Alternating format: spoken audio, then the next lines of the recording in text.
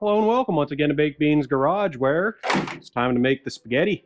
So we've made a lot of progress on the old rig in the past few months, but nothing really works yet because all our nerves are outside yet. So today we're going to put them back in. There's a lot of nastiness in here, so let's get into it. So if you've been watching the series, you know we have an engine, we got stoppers, we got some fuel, we got suspension, brakes, all that good stuff, brakes and stoppers. But we got no wires yet, so nothing works. And I need some things to plug into other things for making this go vroom. So here's what we're working with today. Starting over here, got a fresh new electron cube. We got the 3 engine bay harnesses, which are quite nasty and need completely gone through. Got some nice new fabric harness tape. That'll be nice. Some surprise implements that will help us later. Diagrams. The original glow plug relay, which doesn't work. Here I got some starter solenoids. That one's for a lawnmower. That one's for a razor or motorbike or something. I don't know. That's going to run the glow plugs. It's just going to be manual. Cut all that nonsense out and just have a switch. Not sure if I'm going to use this yet. This is a distribution block from an A4 Volkswagen, so Mark IV, Golf, Jetta, what have you. These are very nice for running aftermarket accessories and whatnot because you have a big old heavy gauge feed into here. Then you have these real heavy-duty fusible links to run some high current stuff. Then you have 3 smaller circuits with regular fuses over here that you can run some smaller loads. But the original Volvo setup is actually pretty slick, so I don't know if I'm going to use that. I'm going to use that over there, but maybe not here. So I mentioned diagrams, a word on reference material when you're doing electrical works. You always want to have that. Unfortunately, with a 740, I'm stuck with the old Haynes manual.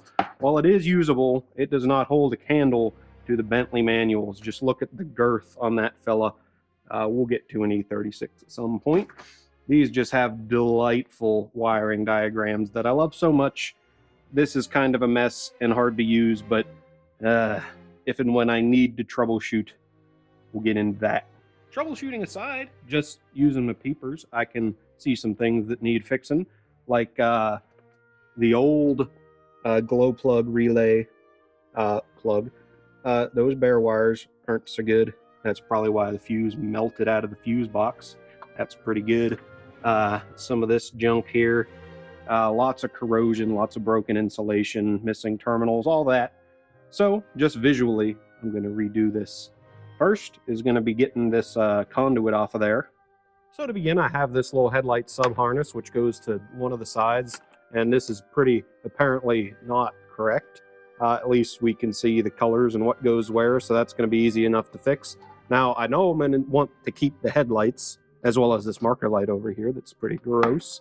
There is some stuff I'm going to get rid of, which we'll have to look through the diagrams later to figure out what's what.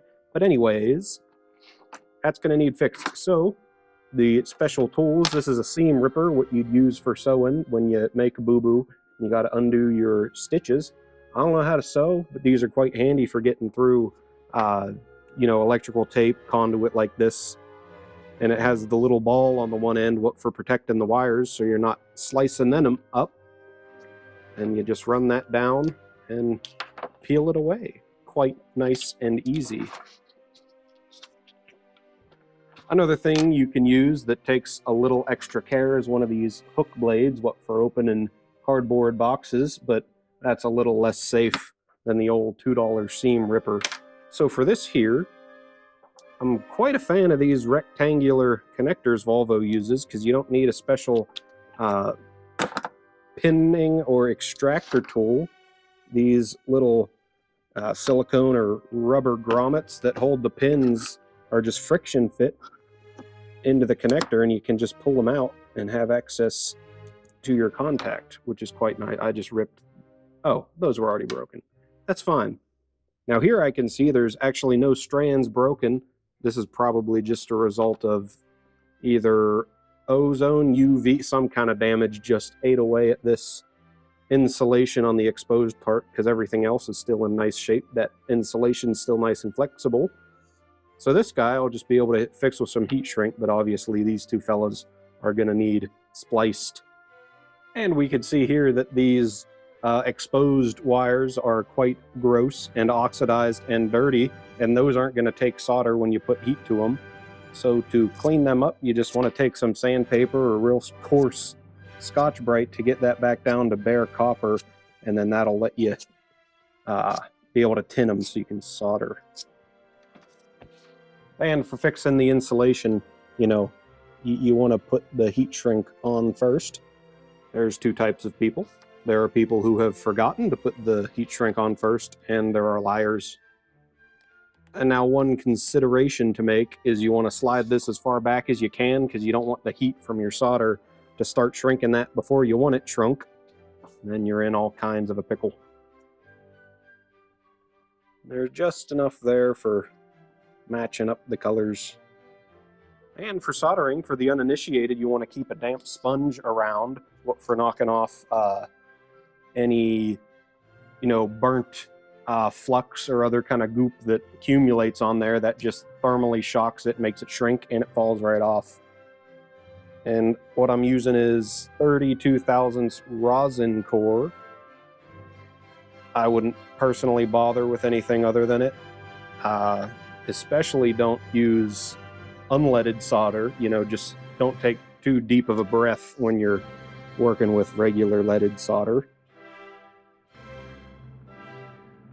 And remember, you're not trying just to melt the solder wire. You're trying to heat what you're soldering, you know, the copper wire, enough for it to be able to melt the solder, or else you're not going to get any good wicking action, and you're going to have a cold solder joint, which is no good. And this is the way I've always done it. Just butt them together with a little overlap, and then give them a twist, and then solder that. Just makes for a nicer, a slimmer joint than trying to tin them separately and then put them together.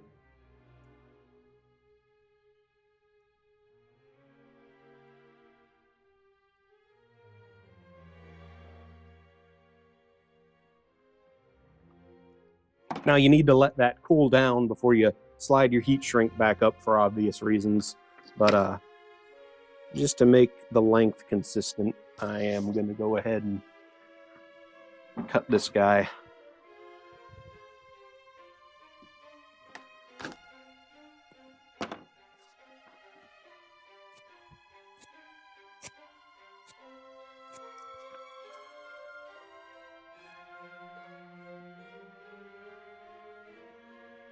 And to finish that up, you just want to take some brake cleaner acetone to clean up all the remaining flux. That'll also pull it down so you know you're safe before you slide your heat shrink on.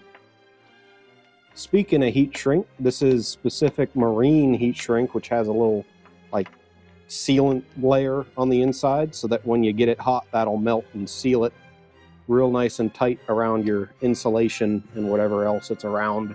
What for keeping the moistures out and preventing that from happening in the future.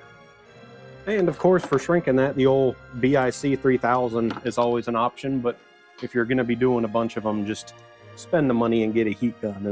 It'll make it easier in the long run. Now, once we get the rest of the harness cleaned up and laid in where we want it, we can come back with the felt tape. This is nice, and it beats by a long shot regular, you know, vinyl electrical tape, because this will let water in and out. With the vinyl stuff, it can't breathe and it can't flex as well. We'll talk about that in a little while, but we'll give that a wrap later. So that's one connector down, only about 17,000 more to go. So I guess montage.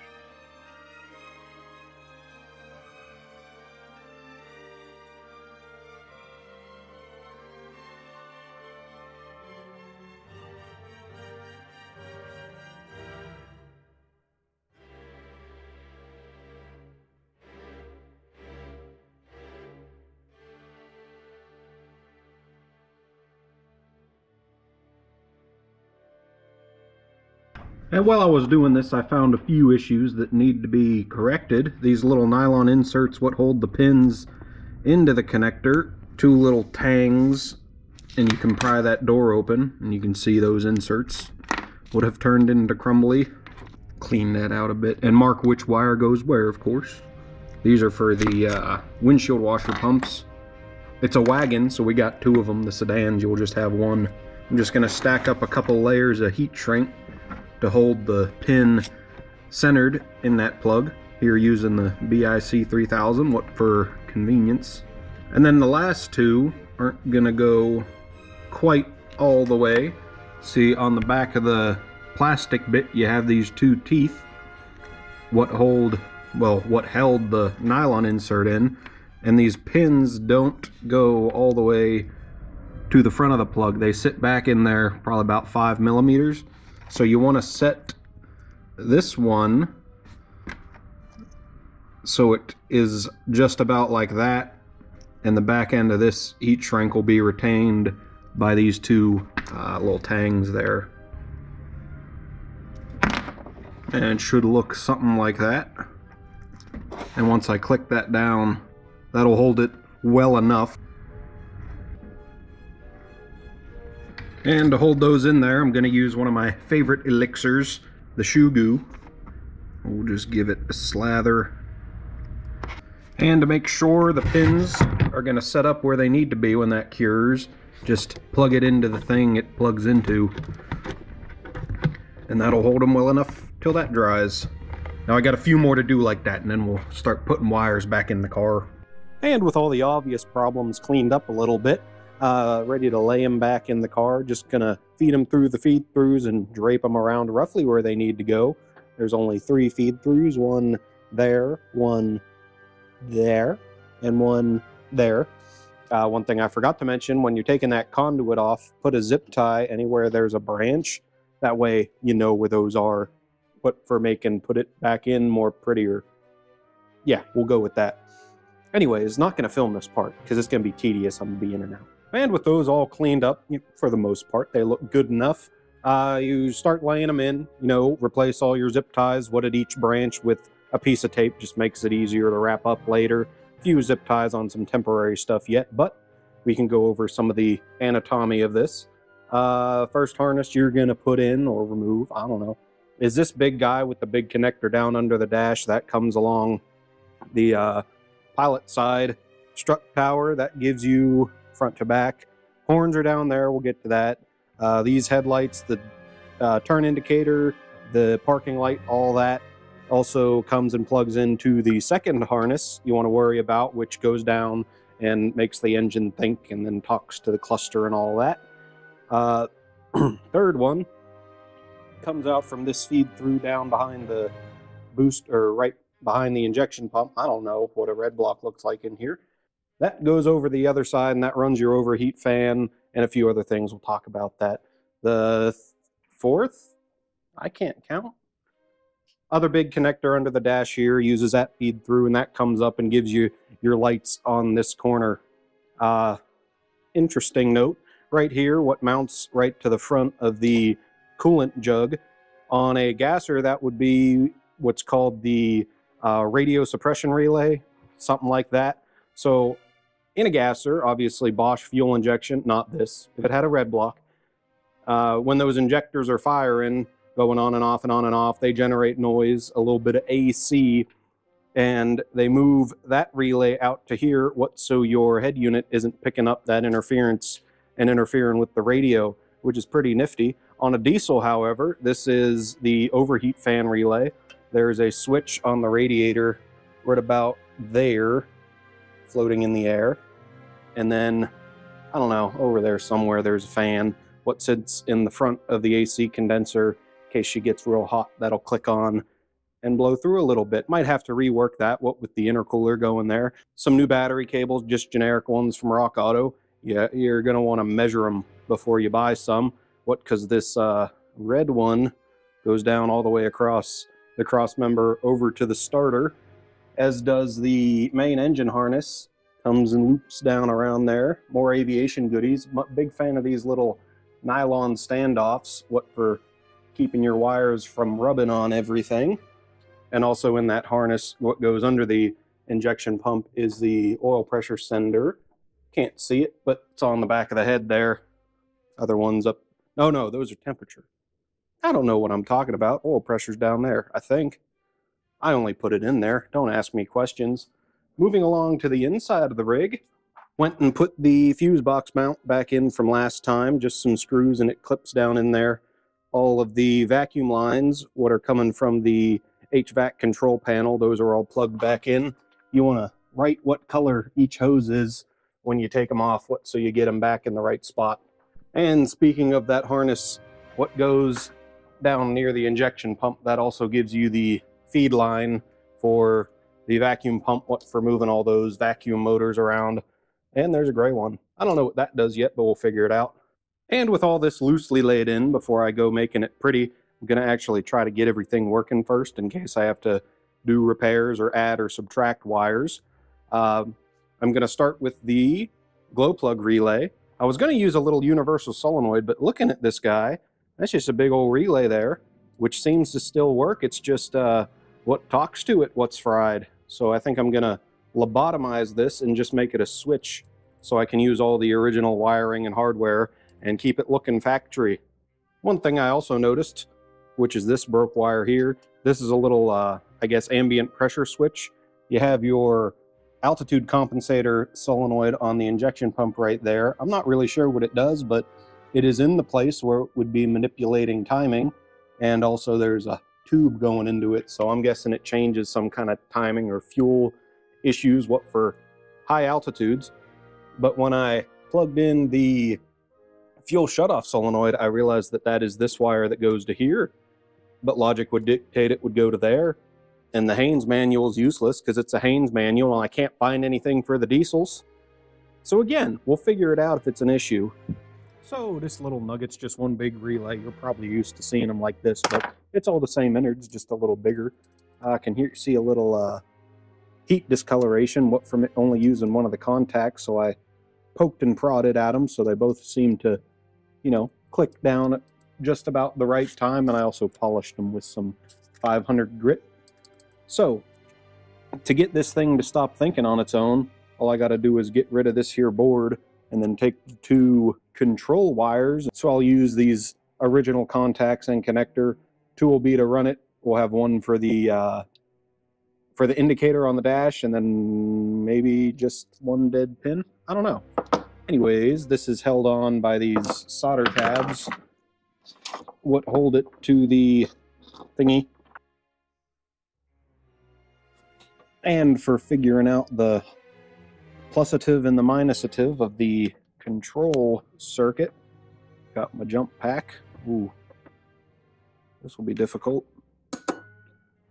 Ooh. First try, I guessed right. So that's the negative, that's the positive.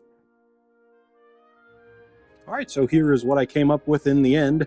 The control circuit just soldered to these two contacts, did some shoe goo on there, what for keeping the vibrations out of that teeny tiny little single strand wire. Also took from the output side of the relay and hooked it into this terminal here, what for the light on the dash for the glow plugs, so you know when they're lit up. With that, it's taken it from the actual relay, so if for some reason the relay isn't closing, there's an issue with the control circuit, even if you have the switch on, that's only going to light up the dash light if the glow plugs are actually getting warm. Also, another reason I wanted to use the original guy is because you have this fusible link built right into it, so I won't have to have an external fuse. And I went and cut a similar plug out of the parts car. I had the option between completely crumbly terminal holder inner guys and nice wires, or very bad wires and intact them thingies. So I went with this option, gonna solder her in. Here's what that circuit looks like. This might be a lot, but just Google what these symbols mean. So here's the relay itself, there's the control coil. When you put electricity through it, it's just an electromagnet which slams down on this relay to close it.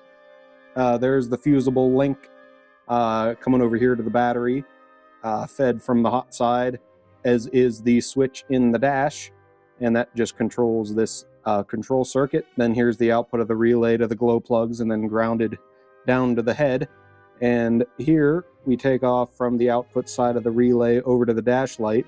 Now, last time I did this in my Rabbit, I found that the dash light actually used a switched ground and not a switched positive. So in the event of that, we come down here, And everyone knows if you place a solid block and then a redstone torch on the other side, when you feed it from the back, it just inverts the signal. So a switched power will turn into a switched ground to use for this guy. Now over here, in the event that I want to use a transistor, just Google how those things work. It's pretty nifty.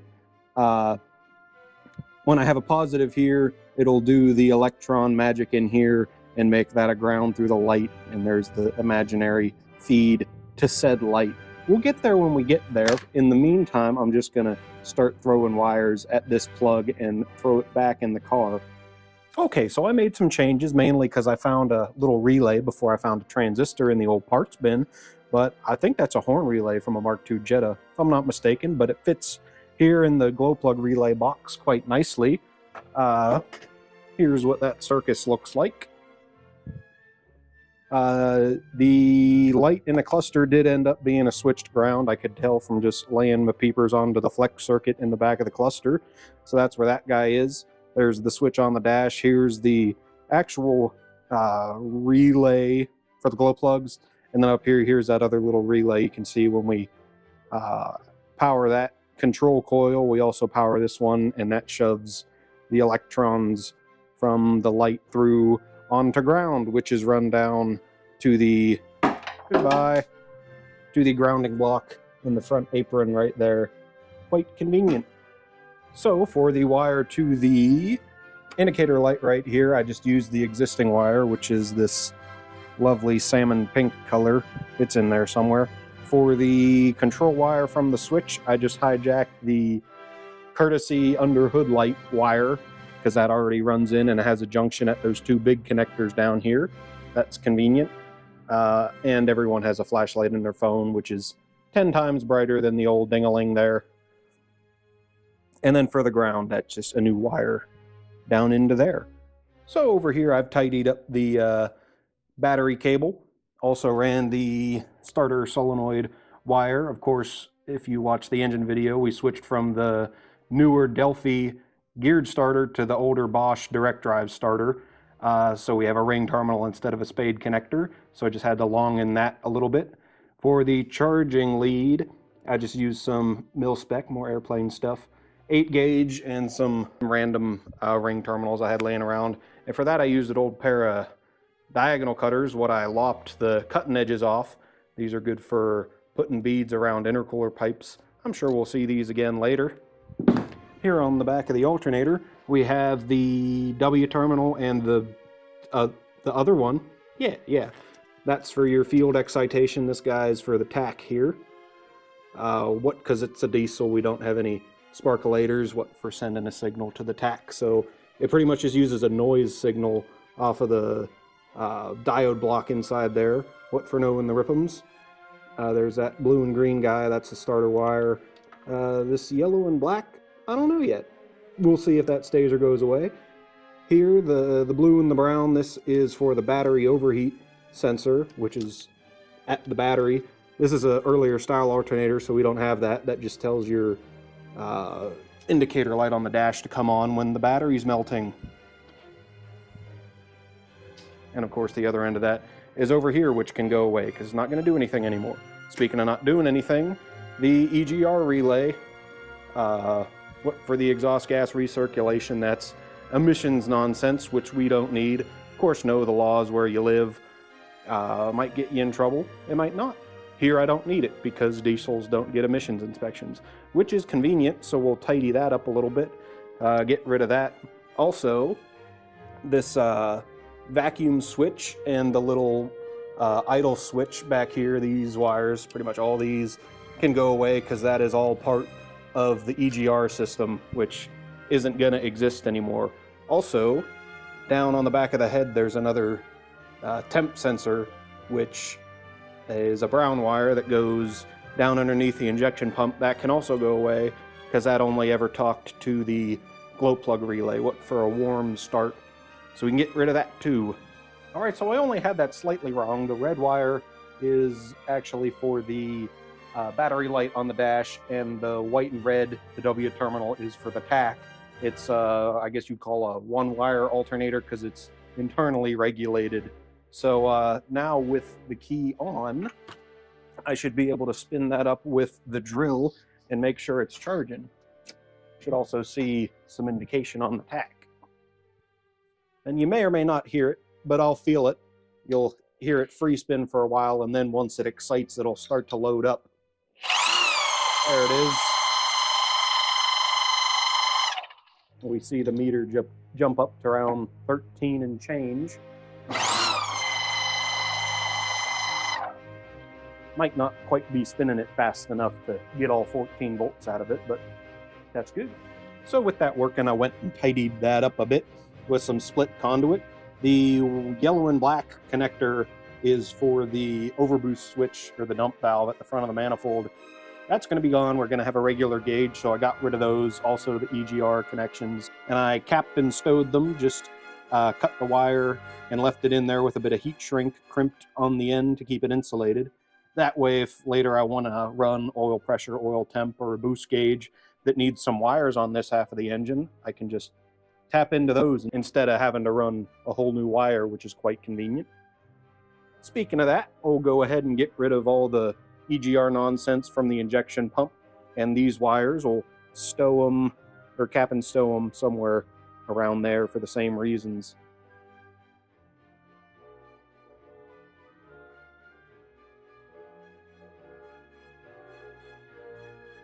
So I've been a bit of a silly goose. I ended up capping some of the wires that went to the EGR relay, which wasn't necessary, so I'll go ahead and hop in the pond. The only wiring left to clean up is these two little gray guys here, and I have peeled through the whole manual time and time again. The only thing I can find that has two gray wires going to it is an oil level sensor, and that's for the B28F, which is the V6, not the 6 in a row here. And as far as I can tell, nothing's ever even been plugged into these two guys. And there's a plug in the oil pan down there. I'm guessing where that would have been. I might be wrong, but I don't think I need them, so they can go away. And those go to this little 3-pin connector. And the only other wire in it went to the EGR nonsense, so that can go away altogether. And we'll be about done up in here once I go ahead and clean up all the little spade terminals. I got some new ones here just to keep it locked on there a little nicer, same as the shutoff solenoid and the altitude compensator.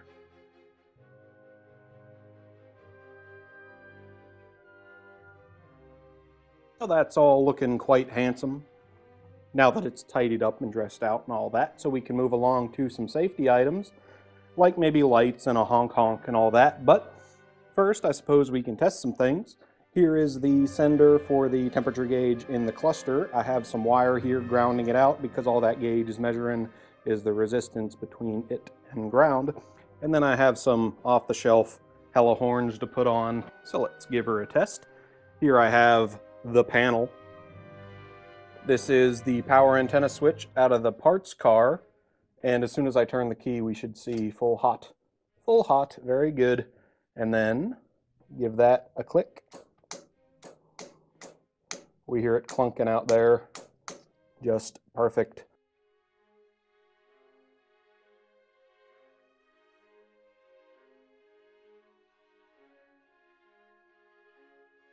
And of course, I'll address that routing and security once I know they work. Ooh.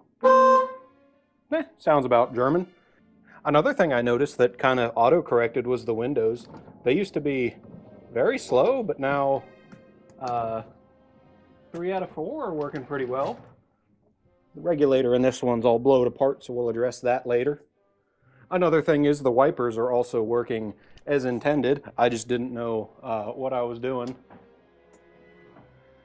Also got the old squirter bottle put back in. We can hear that pump running, that one. Hold it for a minute. There go the front wipers. Lovely. Make sure that's still working. Nice.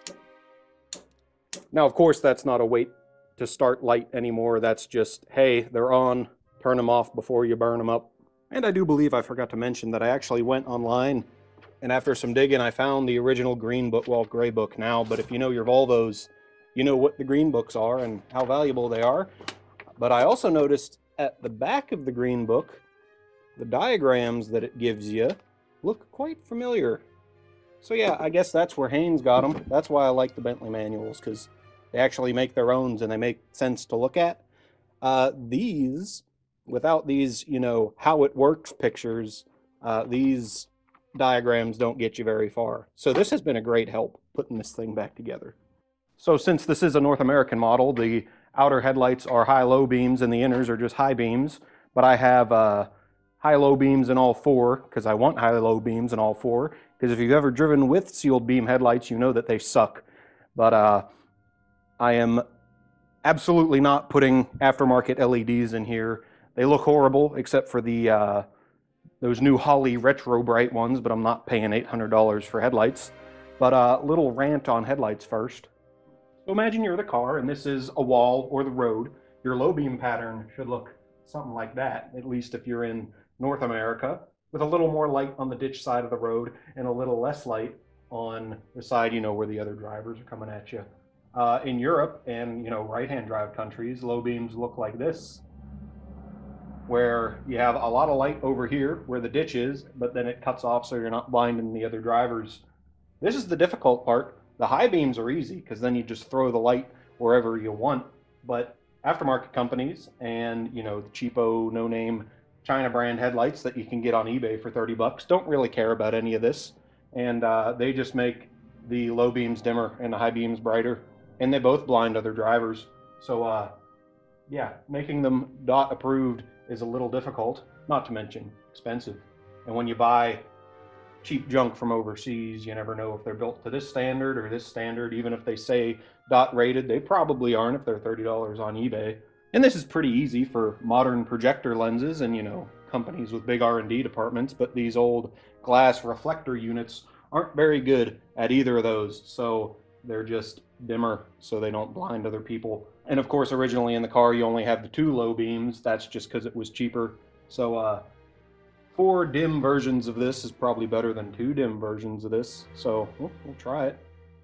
So based on a cursory glance at the drawings and a not so well-educated opinion, the high beams and low beams are all fed by the same switches and fuses. So the low beam circuit should be more than capable of handling 2 lights. If it's not, it'll let the smoke out pretty immediately, and then we'll know.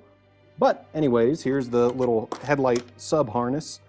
Here's what it originally is. So on a high-low beam, obviously you have 3 prongs. On just a high beam, you got 2. Obviously power and ground on there. On these, the middle one is your high beam, and then these are the low beams. I don't know, just pause it if you really care. This is what these are right now, and this is what I'm going to make them.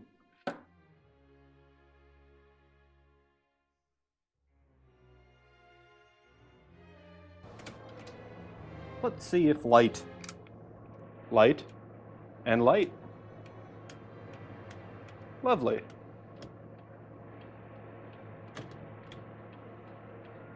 Wow, everything works suddenly. Probably just finicky bulb sockets. Very typical. All right, so that's the front end all lit up. Let's try the aft end. 1 blanker, 2 blanker. Oh, all 3 stoppers. Oh, even reverse. Lovely. And no taillights. Cool. And to be honest, I have been procrastinating on these taillights because someone tried to hack in a trailer hitch plug at some point and used all these little blade type, I don't know, splices. If you put these in an automobile, especially in a place where they're going to get wet, you should be dragged out into the woods, beaten with a bowling trophy, and left bleeding in the moonlight, because that's about the worst thing you can do to your poor wires. Don't use those. Just a very convenient place for corrosion to live. Anyways, going to start with cutting all of this junk out and then see if some things start working.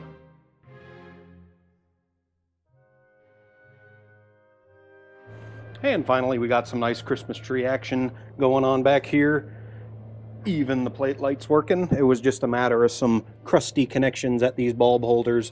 I got them to work now, but I'll clean those up a little more thoroughly when I take them out to the whole car. These rear fog lights threw me for a bit of a loop trying to get them to work. because they only come on when the high beams are off. So I figured that out. So I did get done just about everything that was on my list for the episode. Don't get used to that. That is the exception, not the norm. That won't happen all the time. Also under here, everything's routed and dressed out quite nicely. So at least when we have a fire in the future, it probably won't be electrical in nature. Things to come. Got some audio goodies here. Little baby subwoofer. Want to be like that guy on TikTok with the Regare cars with the real loud drum and bass. Just a little fella. Also a power sunroof, 86. Only had a manual one, so that will be going in. Also some boost paraphernalia we'll get to. So that'll be all for today. If you've enjoyed this video, I do ask that you like, subscribe, leave a hateful comment, tell me all the things I did wrong. Would love to hear it. So yeah, anyway, big things coming for the brick, but for now, I am Chinchilla and this has been Baked Beans Garage. I will see you next time.